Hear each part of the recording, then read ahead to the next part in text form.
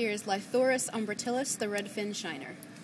The Redfin Shiner is a deep-bodied, slab-sided, whitish shiner with small and closely crowded predorsal scales in 25 or more rows, a strongly decurved lateral line scales in 38 or more rows, the dorsal ray origin distinctly behind the pelvic fin insertions, 10 or more anal rays, pharyngeal teeth, an intense black spot at the origin of the dorsal fin, scales on the upper sides and in the predorsal region uniformly pigmented and not outlined by peripheral melanophores, and the greatest body depth of the adult going less than 4 times into the standard length.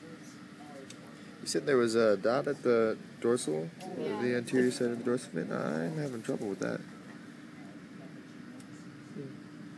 Did anyone else see it? It also has a line It's slightly darker. It's at the base. Yeah. Right. It's really kind of hard to see. It's slightly darker. It's not Okay. too prominent. Mm-hmm.